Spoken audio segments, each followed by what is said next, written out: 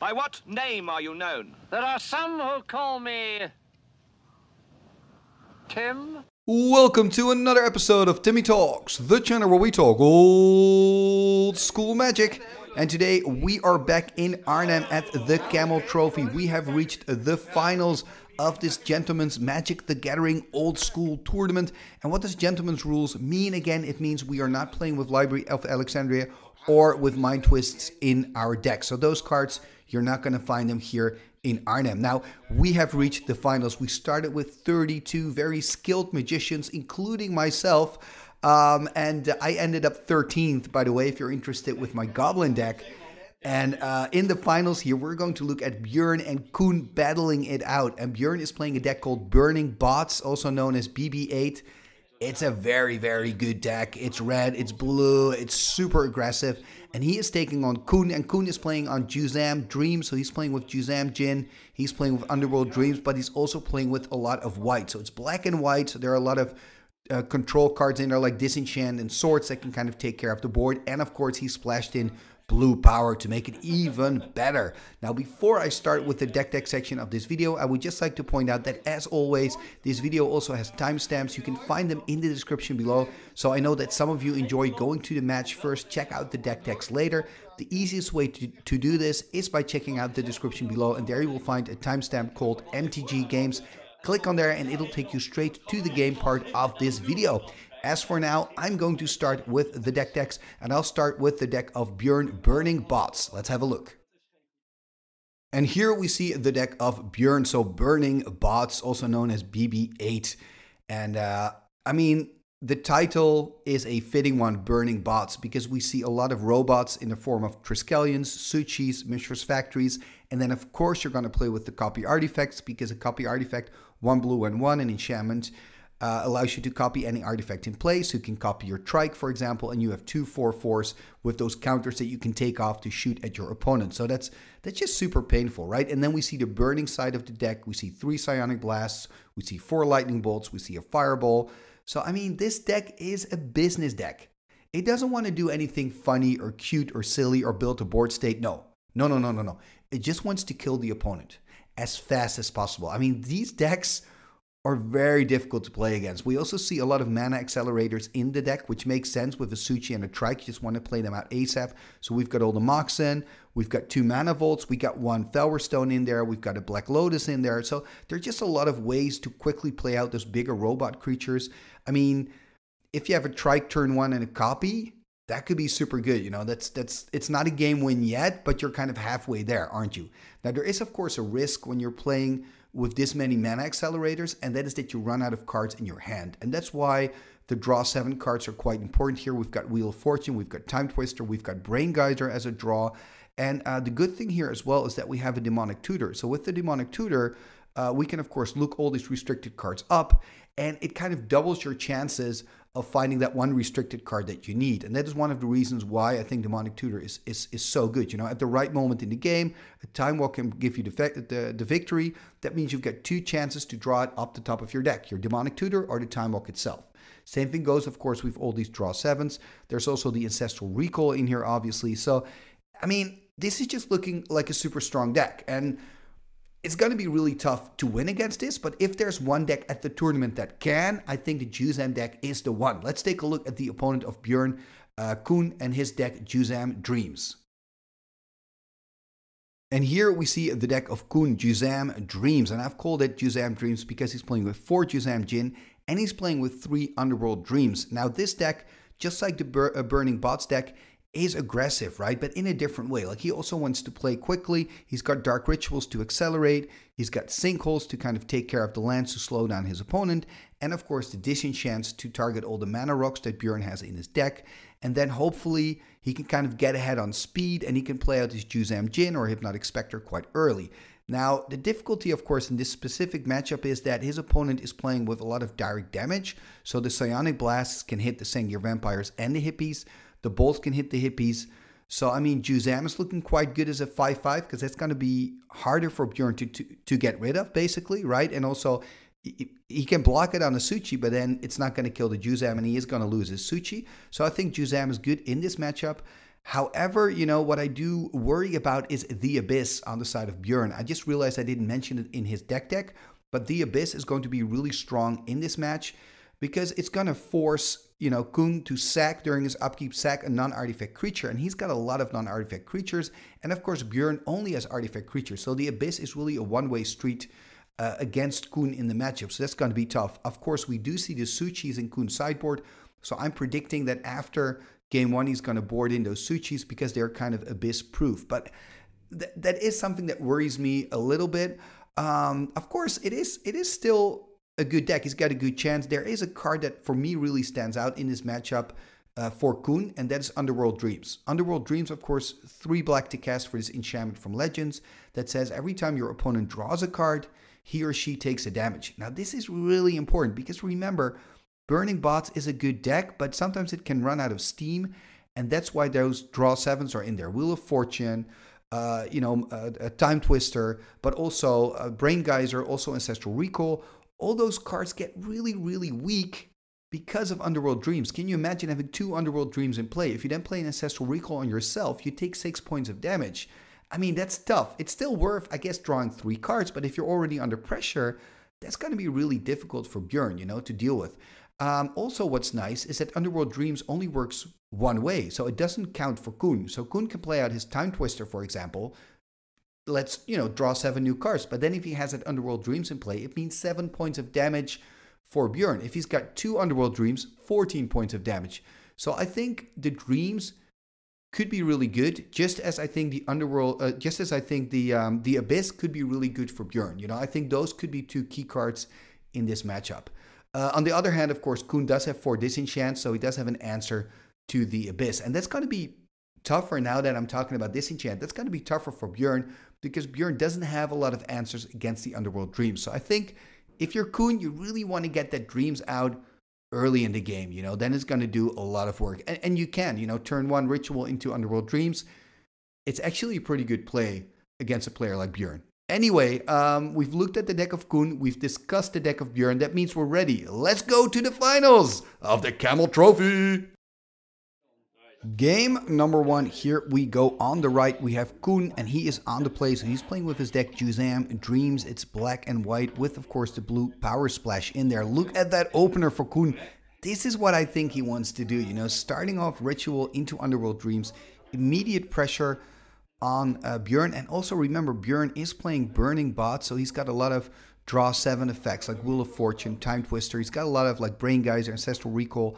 All those cards are just not as good anymore with that Underworld Dreams in there, and he doesn't play with any enchantment removal. So that Underworld Dreams could be quite good. We see an opener here with Mox Jet and Mishra's Factory. There's a Mana Vault and a pass, meaning next turn potentially he could play out a Trike, which then again is a problem for Koen. Koen, of course, having some Divine Offerings in his sideboard that he can board in after the first game, and he plays with 4 Disenchants main. Let's see what he's going to do. There's an Underground Sea, so the dual land for blue and black and a pass. So next turn, potentially, he could play out an Hypnotic Spectre. There's a land, Badlands, on the side of Björn. Is he going to play out a Triskelion here? Does have enough mana to do so. Playing out a Mox Emerald. 3 cards in hand, it seems, and he's just going to animate and attack. I think this is good news for Koen. There's no big bot coming, or is there? Tapping 2, what are we going to see? There's, a City in a Bottle. He's playing 1 City in a Bottle main, and this is very unfortunate for Koen because he's playing with 4 Juzam Djinns. He's probably going to board them out after the first game, but this is very unfortunate for him. Of course, if he can find a white source, he could take care of it. First, he's going to tap 2. There's a Demonic Tutor. What is he going to tutor up? That's the big question. I guess an Ancestral Recall to draw 3. And some players have asked me in the comments below, why do players always Demonic for an Ancestral Recall? Well, that's quite simple. Remember, the Demonic Tutor effect gets replaced by the Ancestral Recall, so that's card for card, and then you play the Ancestral Recall, so you still get ahead plus 2 cards. And if you're looking for example, maybe Koen right now is looking for a white source, then you don't really want to pick that up with the Demonic Tutor, and you've got a pretty big chance of hitting that white source with an Ancestral Recall. And if you don't find that white source, then you've got a bigger chance of finding it the next turn, because there are 4 more cards out of your deck. There we see, exactly, there we see the Ancestral Recall. So he's going to draw 3. Let's see what he can do with all the mana. Nothing, he's just going to pass, or all the cards, I mean. He's just going to pass turn here. We see Björn dropping to 17. And he's going to animate and attack for 2. Putting Koen here on 16. And a pass. And remember, there's that City in a Bottle there on the battlefield, so he cannot play out his Juzam Djinns. No white source yet. He needs like a Disenchant or a Swords to take care of some of the permanents on the side of Björn. He's tapping 3. Are we going to see Hypnotic Spectre? There's an Hypnotic Spectre. Now the question is, does Björn have a Lightning Bolt? And there we go, strip on the factory. There's a bolt on Hypnotic Spectre. And again, damage for Björn. So he's already taken 4 damage from that 1 Underworld Dreams. But obviously Koen needs more than just that 1 Dreams. There's a Strip Mine. Interesting. Björn could have considered stripping maybe one of the lands to slow Koen down even further. But maybe he's waiting for example, a white source. There's another swamp. Let's see what Koen can do. I wish we could see that hand. I really wonder how many white sources are in there. It must be quite frustrating. I mean, almost half his deck is white.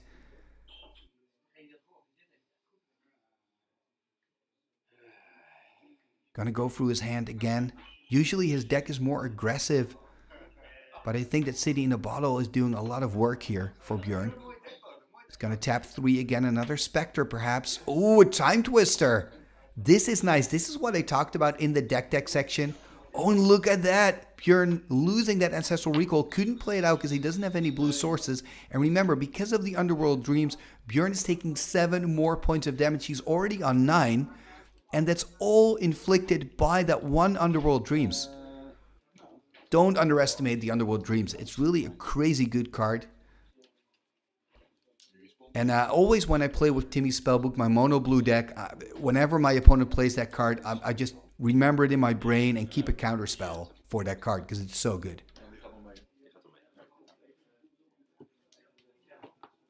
And there we saw a strip, by the way, in response from Björn. So that means that Koen also has to shuffle up that Underground Sea in his deck. And Björn has to shuffle up his Strip Mine. That makes sense. So both players shuffling up. But I mean, it does mean 7 fresh cards for Björn. And I mean, he wasn't all that happy with his hand. So 7 new cards. And he can start the turn. He's got a lot of mana available. And Koen, of course, didn't have his land drop yet, I think. Or maybe he did. Now, I'm not quite sure anymore. We'll just have to wait and see. If he plays a land, he had his land drop. He's also playing with some Moxen in the deck. Let's see what he can do. If he's just going to pass, it's going to be tough.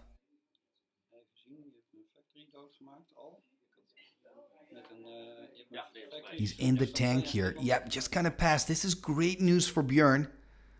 I mean, yes, he's on 8. But now, I mean, now the party can start for him. He's got 6 mana available. Probably has a land drop too. We can kind of see that hand there. We see Soul Ring.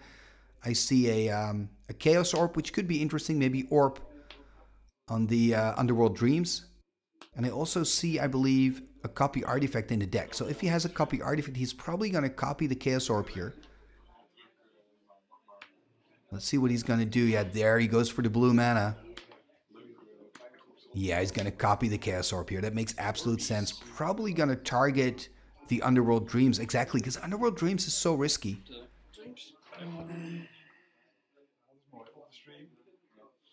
And there we go. This is a very important flip here for Björn in the finals of the Camel Trophy. Is he going to hit it? Yes, he is. Very good flip there. Full on the Dreams. Dreams is gone. And there's a pass. And now Koen, of course, having a full grip of cards. Does he have another Underworld Dreams? That's the question. Is he then going to play it out as well? Kind of tempting Björn to use his Chaos Orb on the new Underworld Dreams.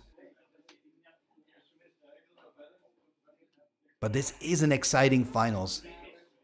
16 life for Koen, who's on the play right now, and 8 life for Björn. But Björn has, of course, that board state with City in a Bottle. He's got Chaos Orb. And just a Lonely Mistress Factory being played out here by Koen. I'm a little bit surprised. Still no white sources. Maybe he's waiting for the white source, though. Going through his hand again.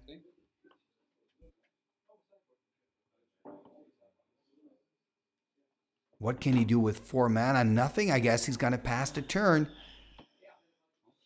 He's going to draw a card. No damage this time because the Underworld Dreams is gone. This is really good news for Björn that Koen wasn't able to do anything else. There we see a tap of 4. There's a Suchi hitting the board. And there's a pass. If Koen can now find a white source and, for example, a disenchant on the Suchi, he can attack for 2 with the Factory. I wonder if, when he does that, if Björn will then activate his Chaos Orb. There we see a scrub land, so he's got white mana online. Now what is he gonna do? He also has 5 lands now, so he could even play a Sengir Vampire, which is looking quite good right now, because it flies. It flies over the Suchi. Remember, Björn is on 8. Gonna tap for a white. There's a Swords on the Suchi, so he's gonna go back up to 12. There's an Animate, and then in fact he's gonna attack here. I wonder if Björn's gonna use... No, he's got a Bolt. That is a perfect answer for Björn, that Bolt. I wanted to say I wonder if he's gonna use his Chaos Orb, since you know, Koen doesn't have access to any white mana, so he cannot respond with a disenchant. But obviously when you have the Bolt in hand, the Bolt is the better option. Tapping 6 here for a Trike, I assume. Yeah, there's the Triskelion. And we can see that Koen is really losing control here. And Björn is really kind of taking over this game. He's on 12 now. He's got a 4/4 creature. He's got the Chaos Orb. He's got the City in a Bottle blocking those Juzams. There's another Factory. I mean, Sengir is still looking like a good card here. Of course, he only plays 2 though in his deck.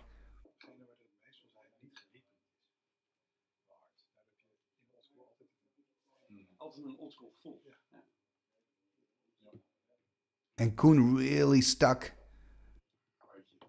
Tapping his fingers, thinking about his options. This is, of course, the final. Are we going to see a single here? No, we're going to see a Chaos Orb as well. Interesting.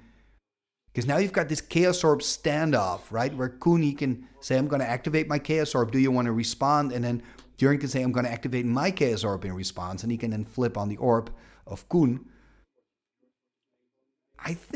I mean, one of the things Koen can do here is activate his Chaos Orb, kind of lure out an activation by Björn and then disenchant the Chaos Orb. Now remember, Björn, of course, is playing with Shatters in his deck, so he can also respond with a Shatter on the Chaos Orb of Koen upon activation. 3 cards in hand by Björn, by the way. There's the attack for 4.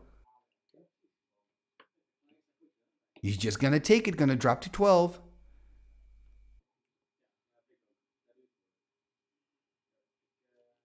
And Björn, looking at his mana base, tapping the Mox Emerald. Does he have another copy artifact, perhaps? Since he's tapping a blue as well. Remember, he's playing 4 copy artifacts main. Only played out 1 so far. Copy artifact would be quite good on this board. It looks like he's changing his mind, though. Untapping the land and the Mox again. Passing the turn. No end-step Chaos Orb activation. I kind of expected that from Koen. Because I think if you're Koen, you just want to get rid of that Chaos Orb as well. But maybe I'm reading it wrong, of course. Anyway, he's animating the Factory now. That's interesting because Björn can, of course, kill it with the Trike counters. He can kill it with the Orb. Maybe he's got direct damage in hand. There we see a tap. There's a Psionic Blast. That means 2 points of damage here for Björn. I mean, in this matchup, the Factories are so vulnerable. Actually, for both players, because, you know, Koen is playing, here we see Hypnotic Spectre by Koen, by the way. Koen is playing Disenchant Swords. Björn is playing Psyblast and Lightning Bolt and Shatter. So it's a big risk when you animate those factories. I think maybe part of the decision making of Koen was to think, you know what, if you've got a Bolt or a Psyblast, you play it on the factory, and that means that then after I play my hippie's kind of safe. Taking the damage here, gonna drop to 8. So Koen now on 8 and Björn on 10. Gonna tap 2. What is he gonna do? There's a copy artifact. Probably gonna copy the Trike, I guess. Copying the Trike. And this is a nice moment for Björn to do it because Koen is tapped out. So he cannot do any shenanigans. Also activating the Chaos Orb. Yeah, this makes perfect sense for Björn. He waited until the right moment. Waited for Koen to tap out. Then he doesn't have to worry about the disenchant anymore. And now he's going to play a copy and going to kill the Chaos Orb of Koen. There we see the flip. Is he going to make it? Taking his time. Yep. Ooh, it kind of bounced off, but not enough. And Koen just needed a little bit of luck. If Björn would have missed, it still would have been a tough match. But Koen would have had a chance. I think also being on 8 with double Trike against you, I think it's kind of game over here in game 1 for Koen. Yeah, that's it. It's picking up the cards. That is unfortunate because there was that moment in the game. Remember the Time Twister with the Underworld Dreams. And Björn got really low. And then if Koen would have found probably a better 7 and Björn a worse 7, he could have gotten this game 1. So it was a closer game than you might think after watching, I guess, the second half after the Time Twister. Anyway, both players are going to dive into their sideboards, and then we'll catch back up with them in game number 2. Game number 2, here we go. So the first game won by the Burning Bots player, and it looks like he's taking a mulligan, so he's going to go down to 6 there, I believe. Yep, 6 for Björn. And Koen, of course, on the play after losing that first game. So he's got to win this to win the title here at the Camel Trophy, the finals. Starting off with a Scrubland and a Black Lotus. Does he have a Juzam? Perhaps he boarded them out though. Anyway, Dark Ritual.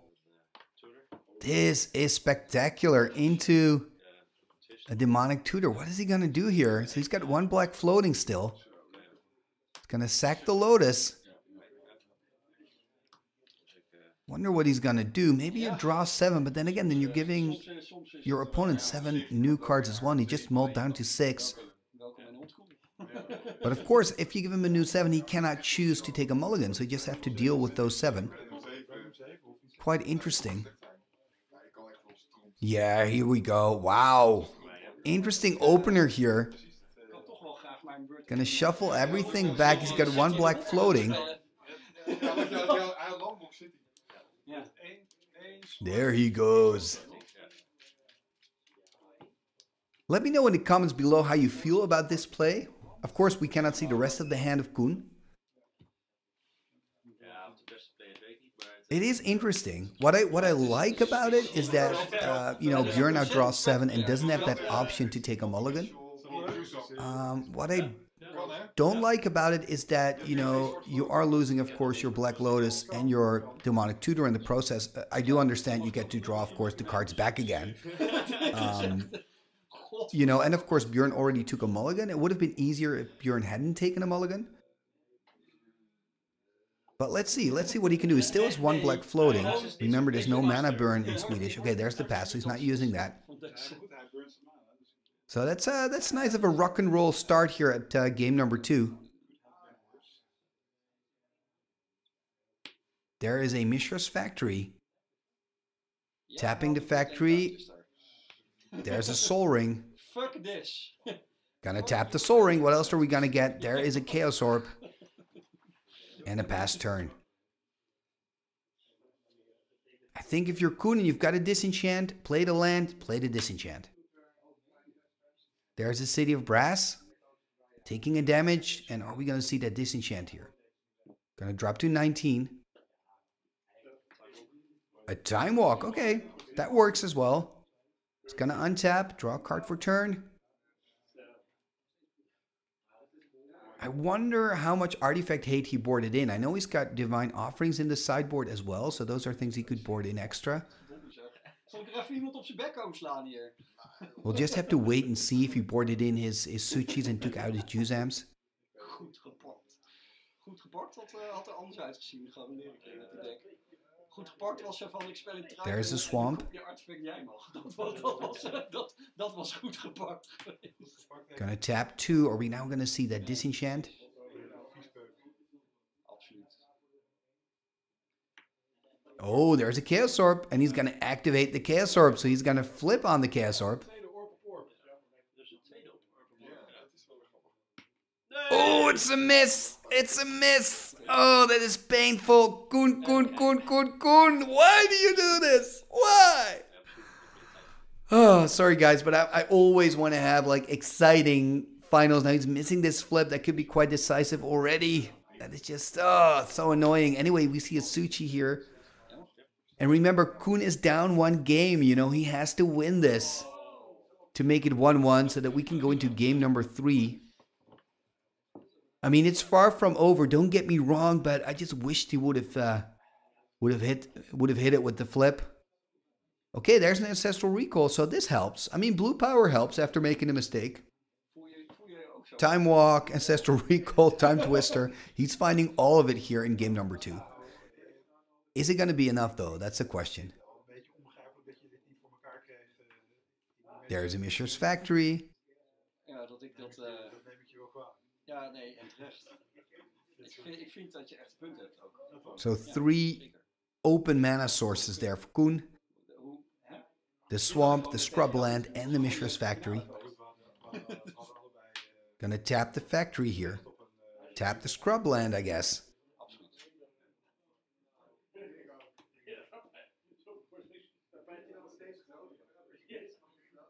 And now what is he gonna do?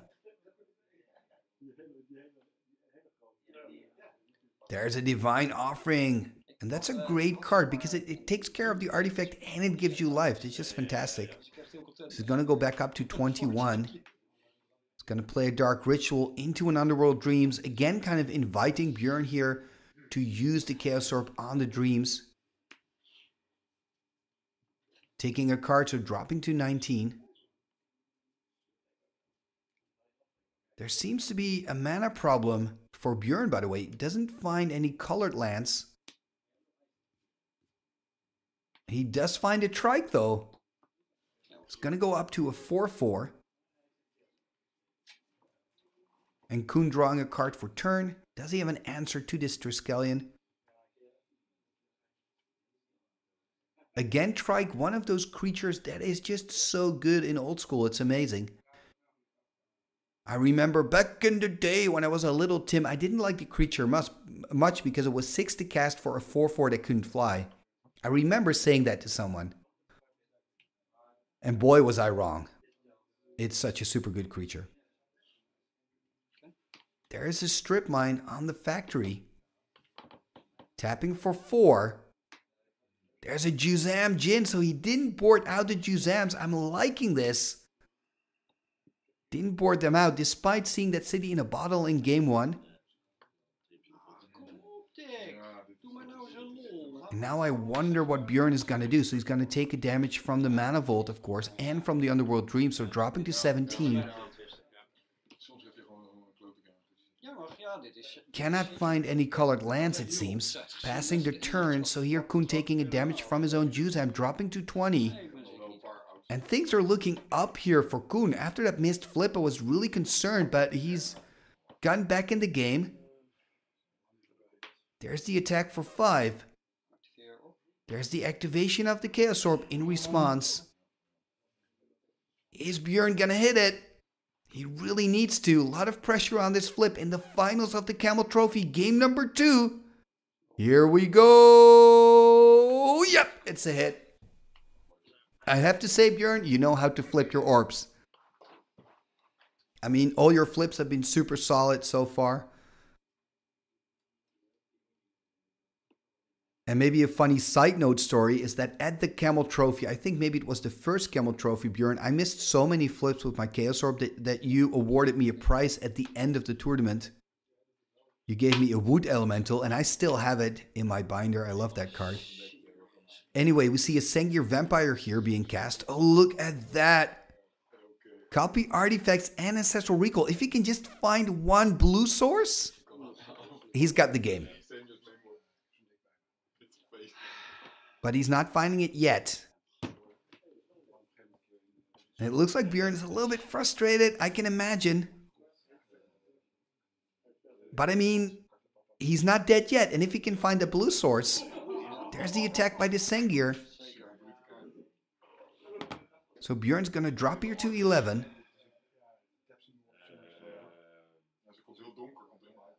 And of course, the Ancestral Recall is a bit of a problem because it does mean 3 damage for Björn.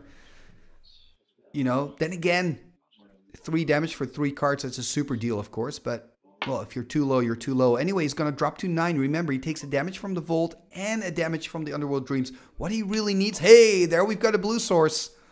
Can he get back into this? Remember the hand that he showed. He's got 3 copy artifacts. I mean, that is huge, right? Is he going to draw 3 cards first? No, he's going to bolt first.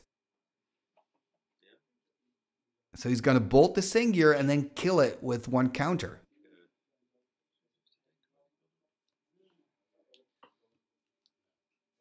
So I guess it's dead, right? Or does Koen want to do something? Look at that, he wants to do... Oh, he's going to play Swords to Plowshares on his own Sengir to gain some life.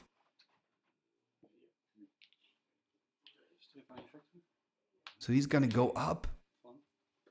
Then he's going to take some damage. I think he's really focused here in his decision making on the fact that he's got that Underworld Dreams on the board. But it's going to be tough for Koen because next turn, remember, he can play his copy artifacts. Björn, that is. He's going to tap 4 here. Going to take another damage. Does he have a Juzam? Another Underworld Dreams. Oh, this is huge. This is huge. Okay. Koen on 17, Björn on 9. And he's going to play a balance. That balance is brilliant because it means that Björn no longer has a target for the copy. He's showing his hand now. Oh, this is so good. This is so good. Wow. What a play here by Koen. He's like, I'm going to sack all my lands. I don't care. And now that swords on the vampire makes absolute sense. Beautiful magic here on the side of Koen. And here we see Björn dropping to 6. And now, of course, Björn is finding the blue mana sources. That's how it always goes, isn't it? At least he can untap his Vault. He is going to drop to 4.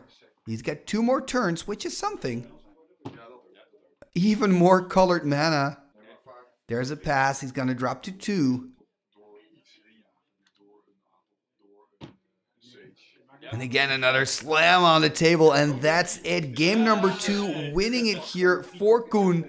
And I'm happy, not because I'm a fan of Koen, but because I'm looking forward to game number 3. I always love these close finals, and man, oh man, if we go back to that moment where, you know, Koen missed that flip with the Chaos Orb. Remember that moment? I was so frustrated about that, because I was like, Koen, what are you doing? But he managed to get back into it with the Ancestral Recall, and of course, he had the luck that Björn couldn't find a blue source. If he could have found a blue source earlier in the game, it would have been completely different. But hey, that's magic for you. Both of these players are going to shuffle up, maybe make some last minute changes in their sideboards, and we're going to catch back up with them in game number 3. Game number 3, the decider here in the finals of the Camel Trophy. Whoever's going to win this game wins the entire tournament. Here we see the opener by Björn, Mox Jet, and a Mishra's Factory. So probably some early pressure. Let's see what Koen can do. He won that second game, so it's a 1-1. The big question now is who's going to win game number 3 and be the winner of the Camel Trophy.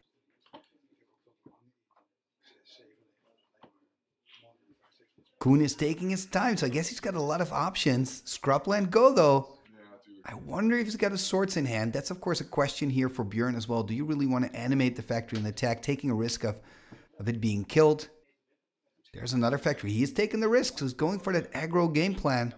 Gonna pump it up. Gonna see Koen drop here to 17.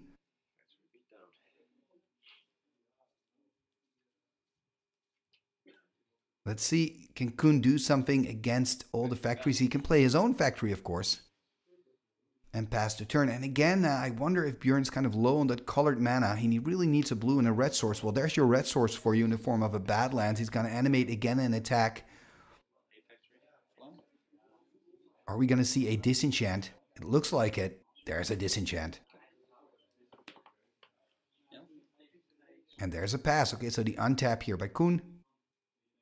And that's, of course, the danger again when you're attacking with your factories early in the game. When you then lose a land, it has a much bigger impact. There we see a strip mine on the factory. Attacking here. There's a bolt, though. Let me know in the comments below. I would be tempted to strip the Badlands instead. Kind of to cut off the black mana. Sorry, the red mana. But of course it also makes sense to take care of that factory. So Koen just playing a land, passing the turn. There we see a volcanic island here. So Björn now way better in his mana than in game number 2. He can find those dual lands that he needs to cast his colored spells. Passing the turn back to Koen. Koen playing a swamp here. 4 lands. Is he going to play a Juzam Djinn? Juzam Djinn hitting the board, ladies and gentlemen. A 5/5 powerhouse. Every time I see people casting that card, especially Koen, you know, it's getting higher and higher up on my wish list. But there we see the Abyss. And this is what I talked about in the deck. The Abyss being so good against Koen's deck. This is a huge problem for him. So he was ahead of the game, but now he's not. It's going to drop to 19. Well, 16 even, it seems. Already took some damage, of course, from the factories. That's true. He was on 17 after a hit by the factory. Took a damage now from his own Juzam. Dropped to 16 and then had to sack it to the Abyss. There's a Suchi hitting the board. There's a factory. I mean, that Abyss is a problem. Koen has answers in his deck, but can he find it in time? That's the big question. Copy artifact on the Suchi. Even more pressure on the board. Attack for 4 is going to drop to 12. It's looking bad. What can he do?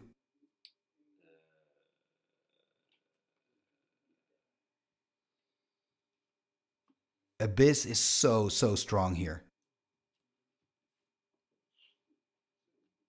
Okay, there's a Divine Offering. He's going to go for the copy artifact. And they're attacking here for 2. So he's going to gain some lives. He's going to go up to 16 at least. Got to deal 2 damage to Björn. But I mean, that's no problem for Björn. He was still on 20, so he drops to 18. There's a Psionic Blast on the life total here of Koen. Because remember, there's also a lot of burn in the Burning Bots deck, obviously. There's another copy. Copy artifact is so good. Ooh, there's a Blood Moon. That is a really good card from the sideboard. Look at that. Koen is dropping to 8. It's looking really bad for him. Needs something now. A balance would be glorious. Can there be a balance? Remember, he doesn't have that factory anymore to chump because of the Blood Moon. He's just got a bunch of mountains, a swamp, and some Moxen. At least he's got a Mox Pearl, so if he has a Disenchant, Disenchant can also save him here. But then he has to kill one of the 2 Suchis, of course. He's on 8. He's really in the tank here. Can he find a way out? He has 2 black sources, though. If he has a Juzam, he should play it out, because then at least he's got a blocker. And of course, he's got a sack at the next turn to the Abyss, but hey, it's going to keep the opponent at bay at least for 1 more turn. It's going to tap 4. There's the Juzam, and there's another Juzam in his hand. Oh, that Abyss is doing so much work for Björn here in game number 3. And of course, Björn doesn't have to sack any creatures because they're all artifact creatures. They don't care about the Abyss. Or the Abyss doesn't care about them. There's a Shatter. Probably on the Mox Pearl. Yeah, this makes sense, this play. This is a good play. Passing the turn, he's going to drop to 7. And he's going to lose his Juzam to the Abyss. He's got another Juzam to play out. But it's looking super bad here for Koen. Another factory that's just a mountain because of the Blood Moon. And now Koen doesn't even have to Pearl anymore for that, you know, for that top deck balance. Oh man. Oh man.